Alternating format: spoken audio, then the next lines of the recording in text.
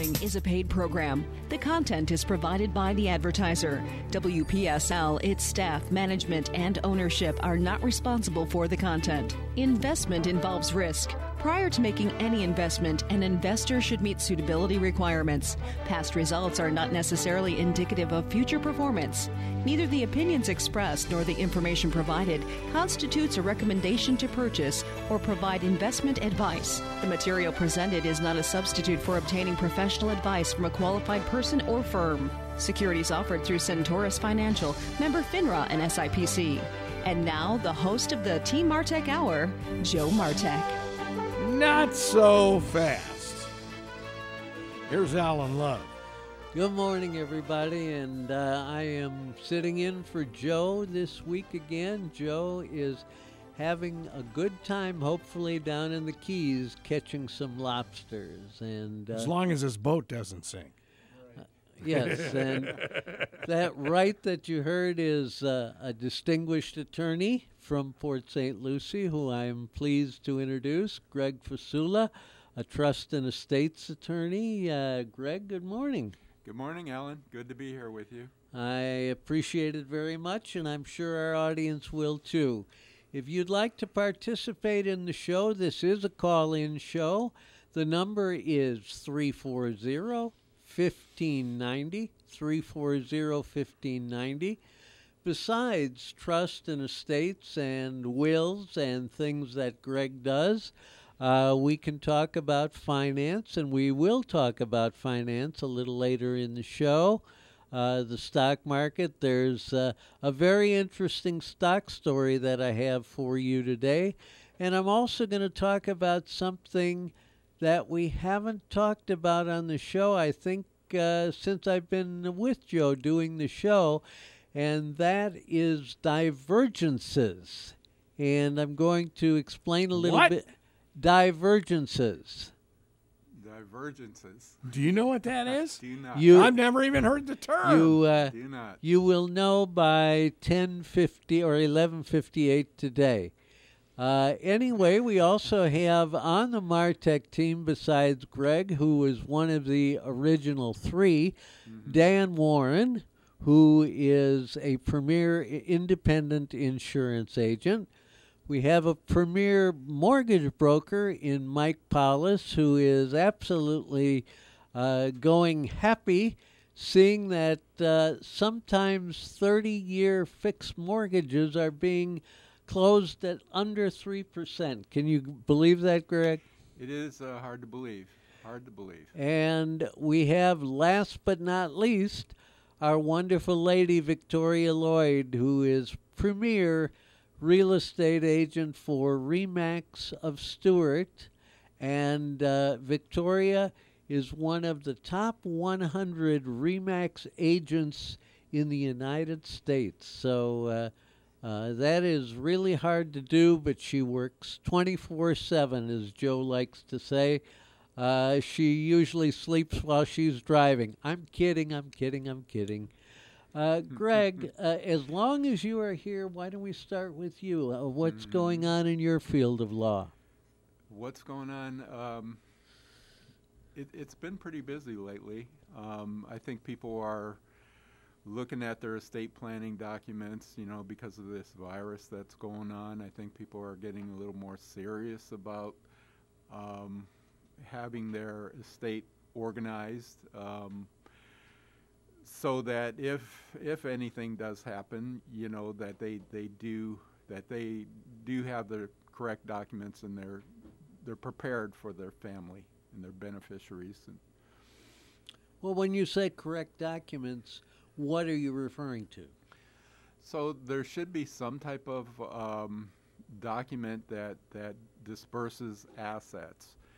And that could be a number of things. That could be a will. That could be a trust. That could be simply naming beneficiaries to some type of investment account, or even a bank account.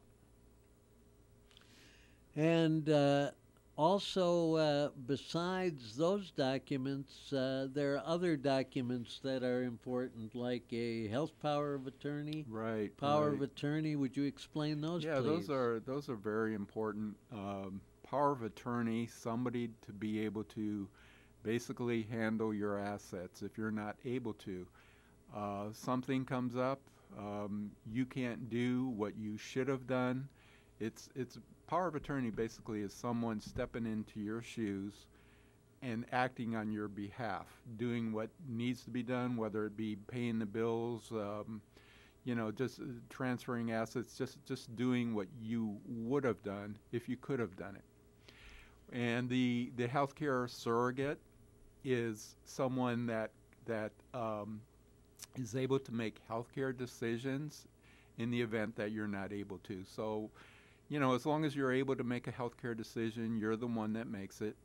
But if something comes up where you can't, whether it be medications or your health situation has deteriorated to the point that you can't make a healthcare decision, you've designated someone to do that for you. And without those documents, there's problems. I've got a question because of COVID. Mm-hmm. Now, say a husband or a wife has got COVID. Yeah. Now, and say the other does have is the healthcare surrogate, but they're not allowed to visit them. Yeah. How in the world does that all get translated to the hospital? Yeah, that's a good question. With this virus, that situation is occurring, whether they be in the hospital or they're in a nursing home situation, and you can't actually get there. You're pretty much you're left with doing things by telephone, by possibly fax. It's a bad situation. And this, unfortunately, is not getting any better. If Florida, they say we have a death every 8 minutes. Now we're having a COVID death every 8 minutes. So by the time the show is over, that would give us 7 or 8 deaths, and it's just unbelievable. Well, Greg, another question I have for you is, if somebody is a young person, how do they find you? How do they find a good attorney who specializes in your field? Well, how do you find me? Well, there's no more phone books, So a lot of people find people online. But is that the best way to find somebody? No, not really. Most of my clients are people that were referred from other people that I've done work for in the past. That's the vast majority of my clients. So ask around. What about local bar associations? Is that a good way to find a the lawyer? Florida Bar does have a referral service, and if you call the Florida Bar referral service, but the thing with the Florida Bar referral service, they only have attorneys who elect to be in that service. So the attorneys basically pay the Florida Bar to be a part of that referral service. So you call the Florida Bar and you ask them, you're looking for this sort of an attorney that does this type of law in this area, and they'll give you some names. But is that a great way either? And not really. Is that any better than looking for somebody online? Wow. I didn't realize. So that's like the AMA. Doctors don't have to be in the AMA as well. Well, you have to be in the Florida Bar. You do? You do have to be in the Florida Bar, but you don't have to be a part of that referral service. But, you got to be in the bar. Oh, man. Well, if you're in the Florida Bar, do you have to social distance? You should social distance in any bar. If you'd like to participate with our shenanigans or have serious questions or comments, please call us at 340-1590. Greg, I heard a story today that Politico, let's switch to politics for a couple of minutes, Politico might have jumped the gun. They supposedly released a story online dated August 1st that Vice President Biden has chosen Kamala Harris as his vice presidential pick. Obviously, we don't know if that's true or false, because, but it appears that Politico may have jumped the gun. But I think they did jump the gun. I don't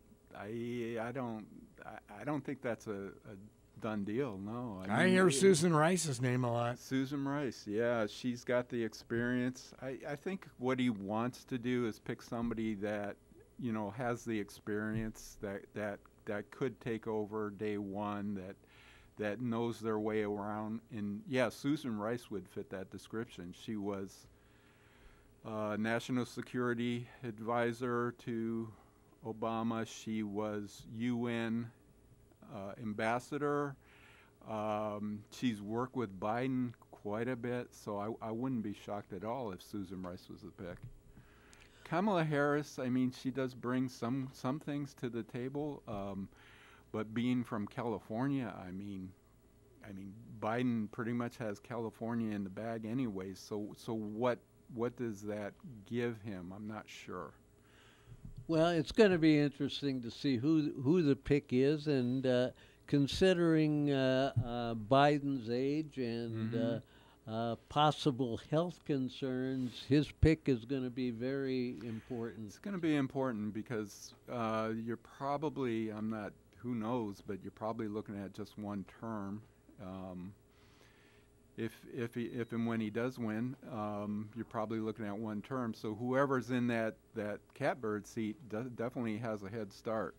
And he referred to himself in a speech. This is an obvious fumble. Was the fact that he was going to be an interim president. Oh, did he really? Yeah, which I thought, huh? Okay. I think what he's saying, if he's probably saying he's a bridge. He's going to act as a bridge from you know, to basically get us back on track. Well, if he becomes president and acts as a bridge, I hope he is stronger than the Roosevelt Bridge and the Dixie Highway Bridge. Which side are we talking about, north or south? Well, let's say the south side of the Roosevelt Bridge at the Every moment. time I'm heading north, I wonder about it. Well, and they're trying to figure out. It was interesting. We heard Christina Pruill from the city of Port St. Lucie talk about, and she's with the EOC there, and about what they're planning on doing as an evacuation route. Oh, yeah. Will they open that southbound lanes? And apparently they will. So everything will be outbound at that point in time. But possibly they have enough finished on that side now that they. Yeah, no, it's going to take months. No, and one thing too is they're not allowing trucks on the north side of the bridge. It's basically cars and very light trucks, and it seems to be working well. It only takes me about 2 or 3 extra minutes to get through from US 1 north or southbound. I am pleased to announce that we have another one of the Team Martek with us live in the studio, and he happens to be the 3rd original member of Team Martek, insurance guru, independent insurance agency, or agent, I should say. Welcome, Dan Woron. Thank you. I'm sorry to be late, gentlemen, but I got stuck behind traffic where they're redoing some power lines over here just to the west of us, and that we had a long wait while they pulled the line across the road and rehooked it up. So, but it's better safe and be late.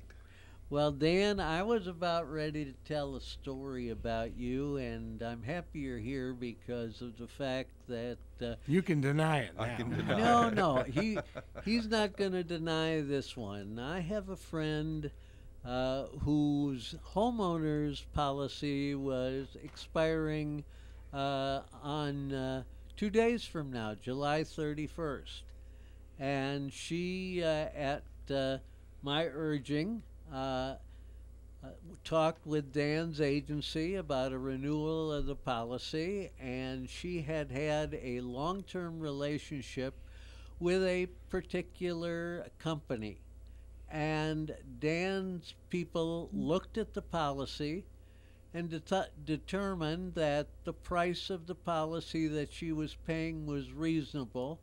And even though they could have, meaning Dan could have, asked her to change to his firm and have the same insurance policy with the same policy, Dan knows the importance of long-term relationships in the insurance business and suggested to her that she just keep things the way they are. And this is the type of treatment you get from people in the Martek group. And kudos to you, Dan, and your people all over the place, because I know this is the kind of business you do.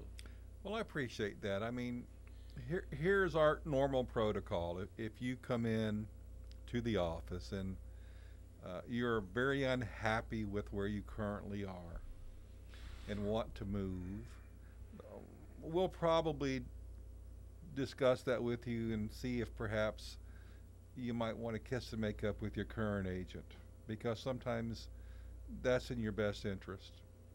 A lot of times I'll call that agent and say, hey, I got your, I had your client over here. Why don't you give him a call? See if you can make it right. As a last resort, we would transfer you away from that agent, keep you with the same company, and put you over there. So, yes, it's always nice to sell a policy and get paid, but we're long-term players, been here almost 40 years. We know sometimes it's not in the best interest of the client just to move it for the sake of moving it.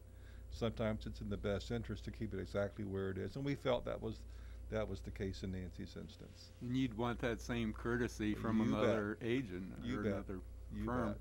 And that's, being an attorney, you sort of have a camaraderie with other people in your profession, and you know that you want people to at least part company on good terms. You don't want people to say go anywhere but there. Yeah. So yeah, and I appreciate those kind words, but the goal is how do we best serve the customer? And sometimes the best way to serve the customer is say, hey, you got a good policy. Are you happy with your agent? Yeah, I'm happy with my agent. Then our suggestion is you need to stay exactly where you're at. Well, Greg, we've talked before about your practice in law, that there are some trust and estates and wills attorney who will charge you megabucks and give you this great gold-plated folder with all of your documents in it and charge you an arm and a leg and maybe even half a lung. But you don't do that. You basically give the documents and charge a reasonable price. Well, I try to find out exactly what the client's situation is as far as their assets and how they want things distributed, and we talk over the advantages of maybe doing a will or doing a trust and what may be best for them. Ultimately, it's their decision. But I will give them advice, and they'll make that decision. Well, the good thing that I look at it is this, and you told us this before: do not believe everything Joe tells you that Greg's going to do it for a song and a dance and for free. You're not. No. You're entitled to get paid, and what you've always said, which I've always admired, is it depends on the complexity of your estate. Yeah. If I have to spend a lot of time, and guess what? That's true in all of our businesses. If it takes a lot of time, well, that's what I sell. I sell my time and my knowledge. Yeah. You sell your time and your Exactly. knowledge. So the more time it takes, what we don't Exactly. like to see is somebody who takes a very simplistic estate and blows it up out of proportion and then hands you a magnificent document that you didn't need and charged you like like Alan said, way more than what he should have charged you for the time he put into it. Yeah, I mean, trust can be great for some people, but everybody does not need a trust. And I have people coming in, they think they need a trust, but when we talk it over, they end up not doing the trust. But there are some times where a trust is a no-brainer, and I say this trust isn't one of the is primary the best way to reasons for a trust Yeah, to bypass probate? Yeah, that's the and main. You know, that's a word that primary you and we use a lot, but you know, most of the people don't even have a clue what is probate in a simplistic form. Yeah, so probate is the process of distributing your assets. So there's got to be a legal way for an asset to go from you to whoever your beneficiaries are. Probate is the court process of changing titles. So whether it be an account or whether it be a property, real property, there's got to be a way to change title, and that's probate. And trusts, yeah, if trusts are done correctly, you do avoid probate.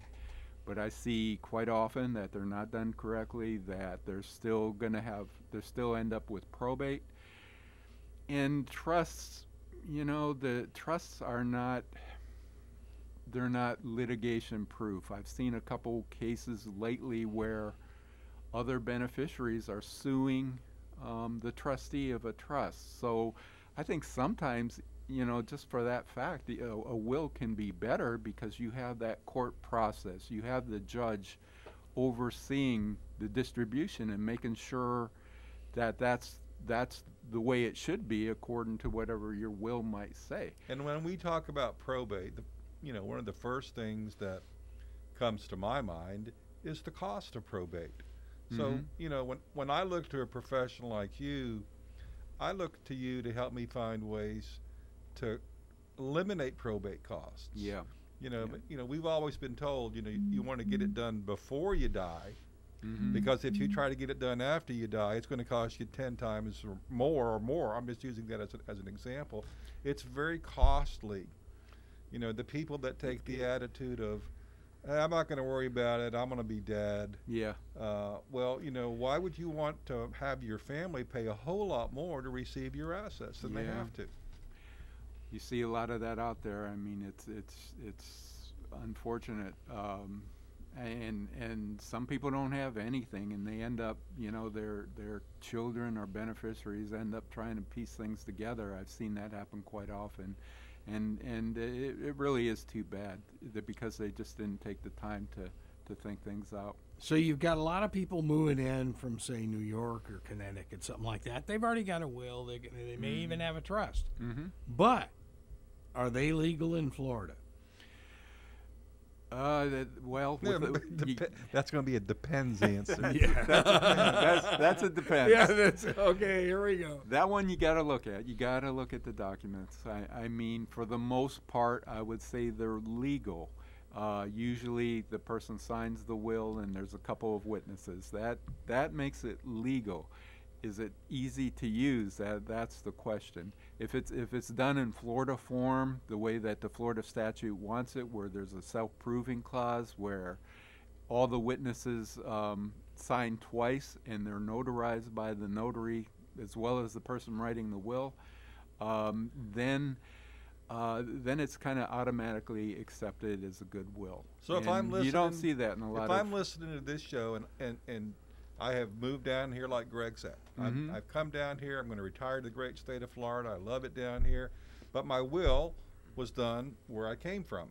Yeah. How hard is that to take that will and update it and correct it to make it approvable in the Florida statutes? Yeah, it shouldn't be hard at all. Should not be hard at all. And you also see, you know, the pour-over will. When people have trust, they have what's called the pour-over will. What's that? That's a when will. You get poor when you get over it. A will that supposedly pours assets through your trust. The will, instead of saying I want everything going to my children, I want everything going to my trustee through this trust that I did. So that's kind of a document that everybody that does do a trust should have. But my point was, I see a lot of out-of-state trusts where there's also out-of-state wills, and you know, you should have those wills looked at. At the same time, preferably. Yeah, absolutely. At this point, I want to go to another legal matter, but it involves what Joe Martek is involved in, investments and finance. And He is? Yes, he is. I never knew that. He's got very good credentials too. Oh. He may or may not know how to operate a boat, but we'll find out next week. Yeah. If he's not here next week, we know the answer. Have any of you ever heard of a company by the name of Eastman Kodak? Absolutely. Mm-hmm. Absolutely. Okay.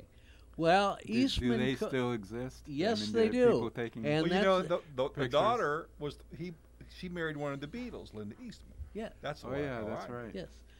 Eastman Kodak.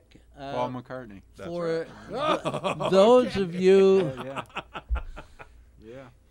Oh, man. let it be, guys. Eastman. Oh, good. Eastman Kodak was at one point back in the early 2000s a member of the Dow Jones 30 Industrial Average. Some of the biggest companies in America that were industrial companies. And then their management just didn't see the digital age of film, and they went bankrupt in 2012, got out of bankruptcy in 2013, and have been floundering around on the New York Stock Exchange ever since. And the past 9 months or so, they've been trading between about $1.50 and $3 a share, with an average volume of about 70,000 shares a day, or a little bit more than that. Well, on Friday, Eastman Kodak closed at $2.10. On Monday, July 27th, it opened at $2.13 and closed at $2.62, a better than 22% increase in the price of the stock. And their volume went from 74,000 shares on Friday to 1.6 million shares on Monday. Now, after the close on Monday, it was announced that Eastman Kodak received from our government a loan of $765 million to make generic drugs. And the CEO of Kodak was on Fox Business about an hour ago talking about the fact that their goal is to make about 25% of the generic ingredients that are currently being made overseas. And what also was a revelation is they were already doing some of that they were listed mostly as a chemical film additive maker and still in films, but basically that's all they were doing. Well, the stock on yesterday opened at $9.63 after closing the day before at $2.62, and it closed yesterday at $7.94. Now, last night in his Corona briefing, the president talked about the deal with Kodak, and today Kodak opened at $18.43. It hit a high of $60 a share today, and I am just getting the quote. The quote is now $34 a share. Wow. But there are a couple of legal issues here to talk about. You think? Number one, insider trading is illegal. Did people know about it? If so, that's illegal. And how much stock does Donald Trump have? But the other thing is, there I would venture because that he has none. because of the computer age, many people make their living trading the market. Sure. Absolutely. And they look for things like what happened with Kodak, where you got an explosive increase in volume and you got an explosive increase in price in one day. Now, savvy. You don't think the SEC's looking at that too? I'm sure. You would hope I'm so. sure. They I'm should. sure You they would will. hope so. They should. I'm sure they will. But the point is, if you were the lucky person on Monday morning to buy that stock at $2.13 on the opening and selling it anywhere above 50, you did very well. But of course, another thing to consider is when you get a situation like this, you are a darn fool if you put a lot of assets in it, because so many times these cheapies will make a run like that and absolutely go down 20-30% the next day. Can you check rather my than up. Polaroid stock? Oh, I will after the program. I think I'd be wasting time if I did it at the moment. But here's what you I would. would say, Alan. Okay, so you've opened up Pandora's box, Okay. basically. If in fact, and I strongly agree with President Trump's position of, hey, I believe that we may have been taken advantage of by some of our Chinese or other countries that we have been relying on for certain chemicals, certain instances, certain things, whatever we need to live a better life, they need to be made here. So if Kodak is like taking point on this, and the government has invested in this company so we can perhaps be free of other countries holding that and saying, ha, if you want this drug, you're going to have to do what we say, maybe we should start looking for other opportunities in the stock market of other companies that may say, you know what, I'm going to take up that challenge.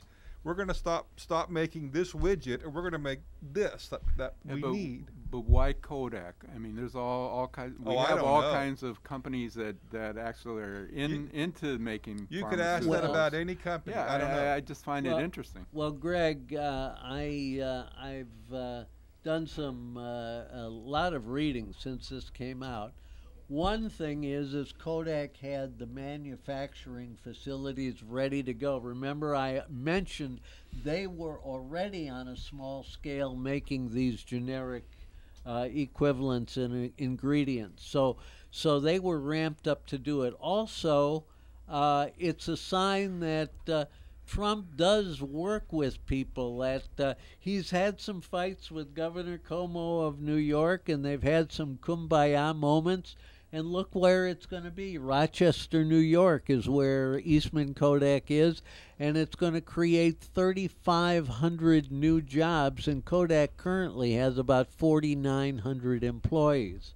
So it is a big win for the northern part of New York State, and it shows, to me at least, in my opinion, and this is just me talking, it shows that Trump is really a person who is interested in helping people in this country, letting aside politics for a while. And if you want to voice in, our phone number is 340-1590. Now, before I get off the subject, Greg, do you remember what I said at the beginning of the show that I was also going to talk about? no. Divergences. Oh, yeah, that thing. Yeah. Yes. What divergences are in the stock market, and there are different types of divergences, and I'll start off with a simple one. A stock divergence versus a market divergence. Now, let's say a stock that you own is going up, but the general market is going down.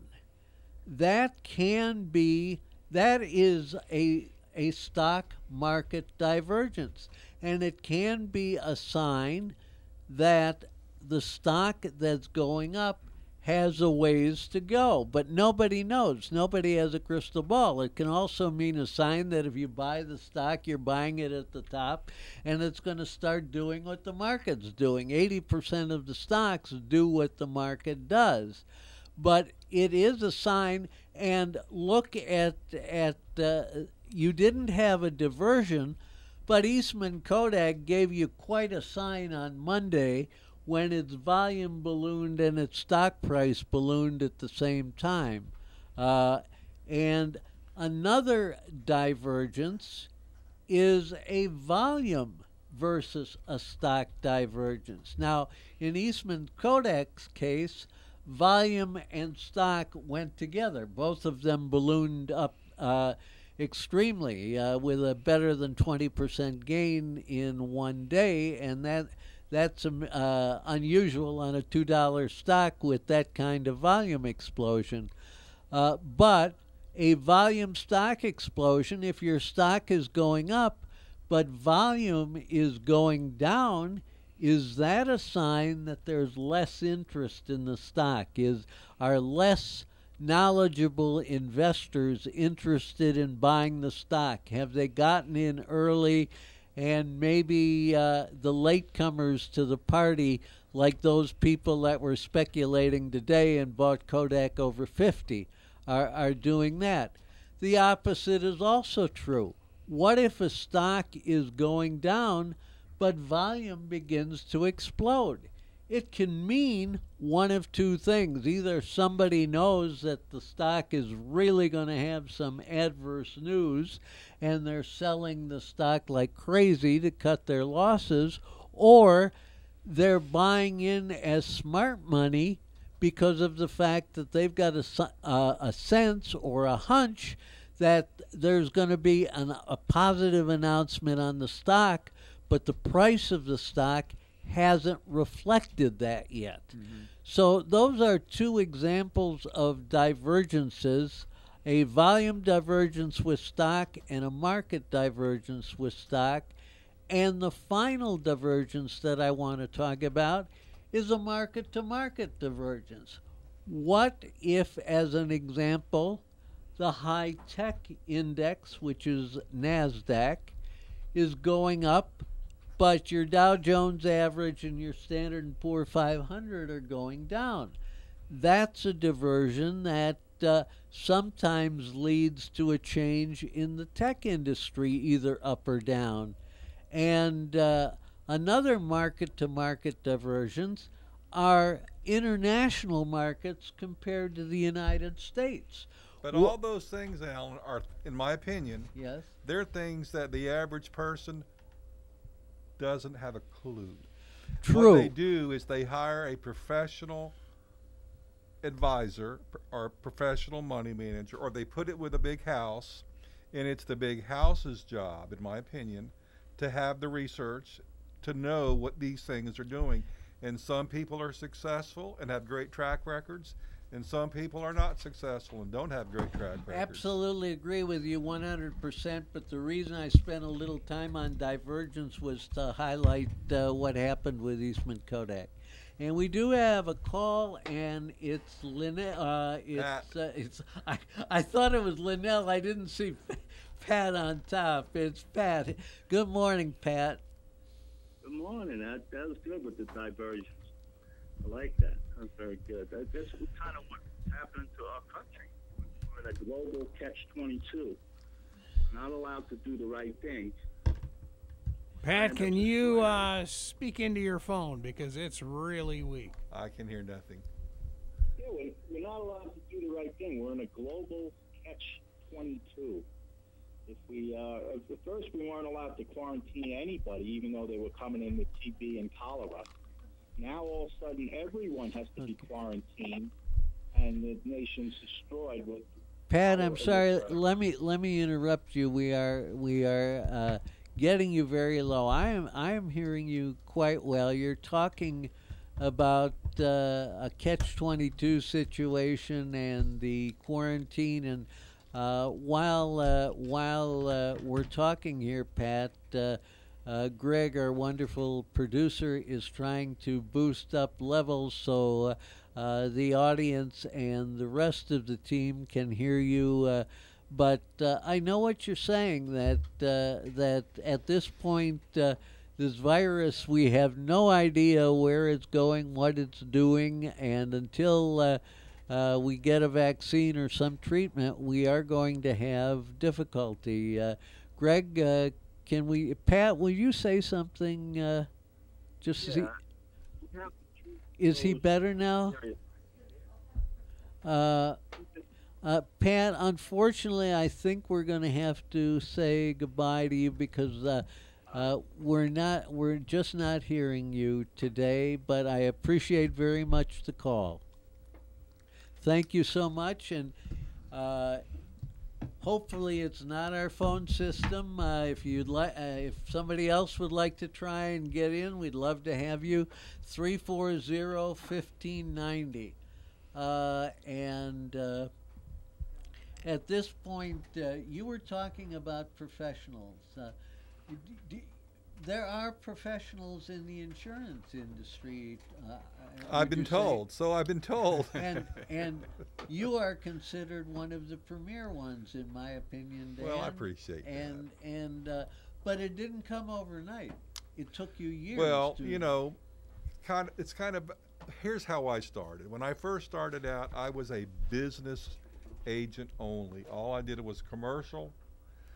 I did buy and sell agreements, and I worked in that arena. And then over time, I would slowly come into auto and homeowners, and so on the commercial side, what I would do, I would pick 5 new types of businesses, say plumbers, electricians, or whatever. I'd pick 5 every year, and that's all I would concentrate on. So within a year, I would feel I knew that industry very well. I knew the needs and wants of that industry.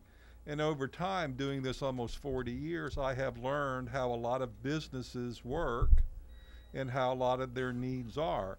There are certain things that I don't do, even though my license lets me. I do not do airplanes. I don't know enough about them to be even dangerous. I know nothing.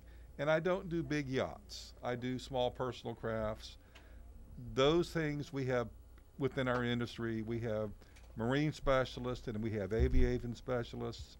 And why would I want to learn that industry at my client's expense? I know right where to send them. So I don't spend a lot of time on that. But we do a real good job in finding, just like with what Greg was saying, there's certain things that people hear and they think, oh, I need that. Well, sometimes you don't. Mm-hmm. Sometimes there are things that I had a client, a new client came in. The guy has a nice little construction business. He wants me to look at his auto insurance, and his limits were $20,000, $10,000 per person, $20,000 per accident. This is a very big company. And I said, you do realize that the insurance levels you have, every pickup truck you have is worth more. Why do you have such low limits? And the guy had not been counseled. Well, he walked away from our office with $1 million policy. Yes, it was a lot more expensive, but I felt it was the proper way for him to utilize his money is to protect his business. So sometimes it's not just a matter of saving money, it's a matter of spending money for the right product. Because the day you really want insurance is the day you have an accident, you hurt somebody, and guess what? It is your fault, and you're being sued. And if you only have $10,000 limits, what'll probably happen, this is just my thinking, your insurance company will quickly write out a check for $10,000, send it to the person you've injured, and send you a nice letter that says, hey, we have done what you asked us to do. We paid your claim in full. We suggest you hire a lawyer and defend yourself because we're done. And don't think that won't happen. It will happen. All right, so the goal is to protect yourself from large lawsuits at a reasonable price. At a reasonable price. It has to be done fairly. And so sometimes I'll look at a client and I'll say, well, look, you have low bodily injury limits, but you have a $250 deductible on your comprehensive and collision. A $250 scratch is about 3 or 4 inches long. It's not much. Why don't you increase that deductible, take the money that you save and apply it to more liability? You probably could use that better, because you could probably come up with $1,000 faster than you could with 100,000. And you're sitting next to somebody who just did that with you. I know that. And what I'm talking about, and I'm using a personal example as something that has given me more peace of mind. That Dan said I'm getting older, and even though my driving skills are good and I've got a lot of safety features on the car, he suggested that I increase my liability insurance, and I did, and it was I increased my deductibles, and I was able then to increase my liability to where if I get into an accident that's my fault, and it's a multi-vehicle accident or a multi-person accident, I feel much more peace of mind having that extra cushion of money. Where Dan said to me, what'll happen is if you get in an accident like that, the insurance company will just write the higher check and that's it. Well, I mean, insurance companies have what are called actuarials that work for us. And they are, and I use the term loosely, they're like glorified bookies. They look at the odds, they look at your age, they look at all these things, and then they set rates. All right. Well, the same thing happens true with our adjusters. They look at you, they look at the cause of the accident, they say, how much are we going to spend to defend this? Do we have a good chance of being successful? We're still going to spend the money for the lawyer. We're going to still spend that. Are we better off settling, or are we better off fighting? And they make that business decision. Absolutely. They make that business decision. So what I want for my customer is the business decision to be, let's protect the customer. Let's defend it. Not just send out a check for the policy limits and say to my customer, you're on your own. And in the 40 years I've been doing this, I think I've had that happen a dozen times. And it always gives me a lot of angst when I get it, but I know it's going to happen because I see the limits, I know what they've done, and I know this is going to happen. And that's why you told me to buy an armored truck next time. That's right. That's right. Greg, we just have a few more minutes to go, and I want to talk a little bit about one other issue, and that is sports.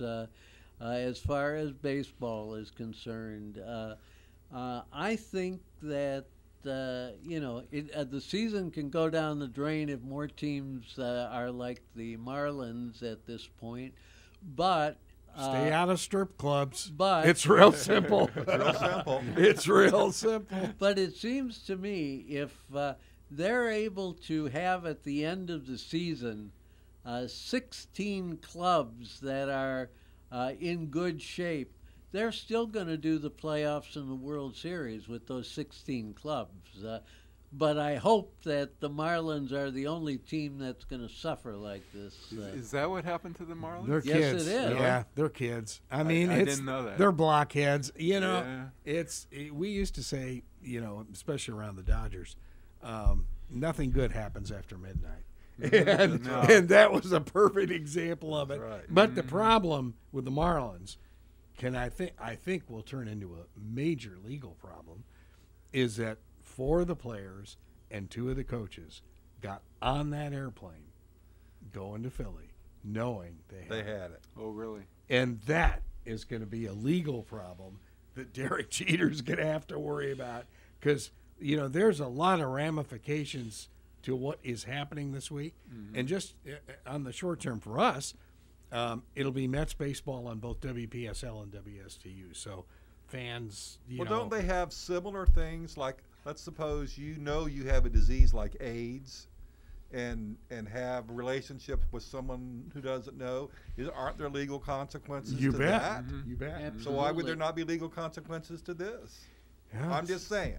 if you know. It's probably going to be a whole new It's- practice. yeah, That's for it sure. is. We have a It's gonna short be ti- settled, I'm sure. We in have a courts. short time left, so I would like to, at this point, thank Greg Fasula for joining us today, Trust and Estates Attorney, Dan Woron for joining us, and I'd like to thank the other members of the group, Mike Paulus, mortgage broker, and Victoria Lloyd, premier real estate broker for Remax of Stewart, or from Remax of Stewart.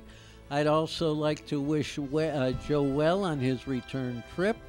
He'll be hosting next Wednesday, God willing, and until next Wednesday, be safe, be happy, and be well.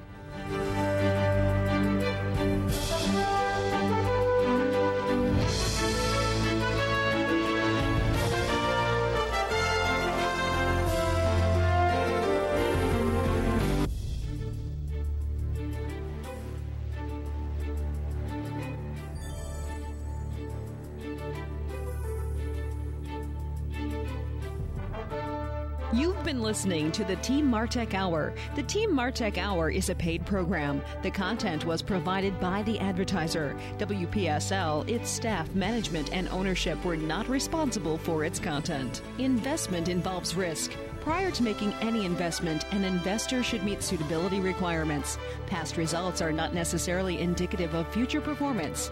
Neither the opinions expressed nor the information provided constitutes a recommendation to purchase or provide investment advice. The material presented is not a substitute for obtaining professional advice from a qualified person or firm. Securities offered through Centaurus Financial, member FINRA and SIPC. Tune in again next Wednesday at 11:05 for the Team Martek Hour here on WPSL 1590.